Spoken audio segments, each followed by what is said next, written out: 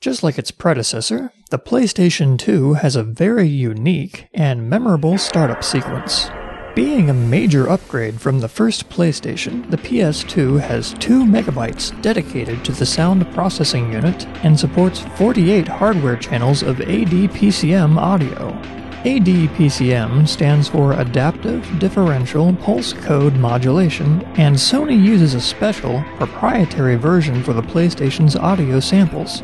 Not only had the audio capabilities improved, but the PS2 has a much more powerful, nearly 300 MHz processor called the Emotion Engine, and the graphics processing unit called the Graphics Synthesizer, which blows away the graphics of the original PlayStation and, in my opinion, still looks nice even by today's standards, even if it doesn't support high definition. While the PlayStation 2's sound processing unit can load up to 512 kilobytes of ADPCM audio at a time, the startup sound is relatively simple and uses only a few of the 17 pieces of sampled audio stored in the BIOS.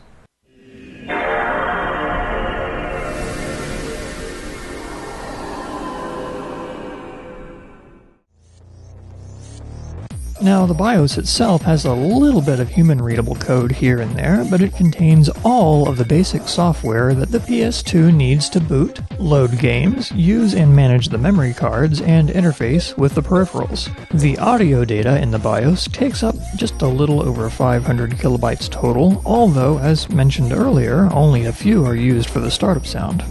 First, here are all of the sound clips stored in the BIOS.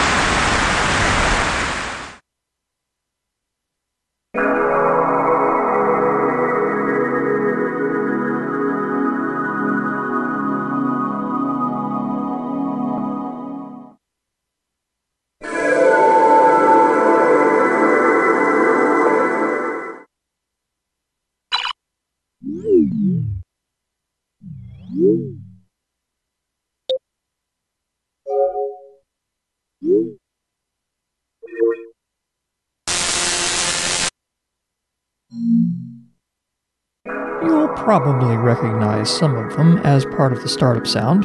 The PS2 doesn't always play these sounds exactly as is, and plays them at different speeds, mixing them, and makes use of the sound processing unit's reverb, looping, and envelope effects.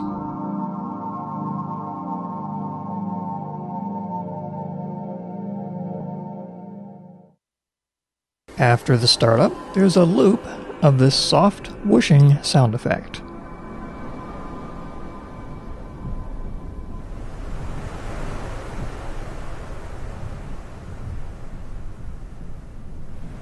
Some of the other sounds are used for the menu sound effects.